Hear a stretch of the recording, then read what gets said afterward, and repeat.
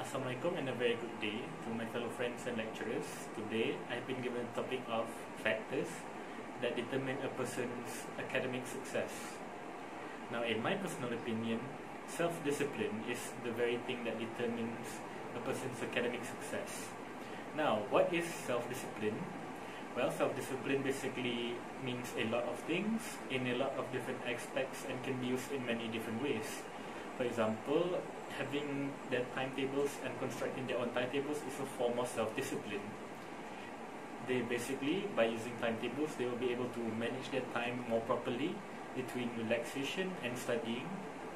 Basically, too much relaxation can lead to slacking off and cause problems in academic studying, and too much studying can cause stress and makes you not able to be focused in your classes and studying.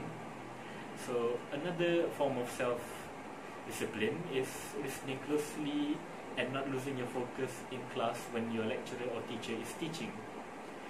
Basically, you need to discipline yourself to be able to focus and not be distracted by things around you, such as your smartphones, various sounds or environment distractions. This is important as self-disciplining yourself to pay close attention. Will mean that you will have higher chances of getting what you are learning and not being left behind in the class.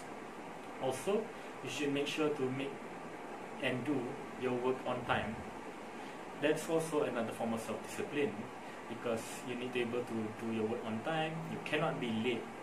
If you are late, then you may suffer the consequences, and chances are you will also fail academically if you do not submit and do your work on time.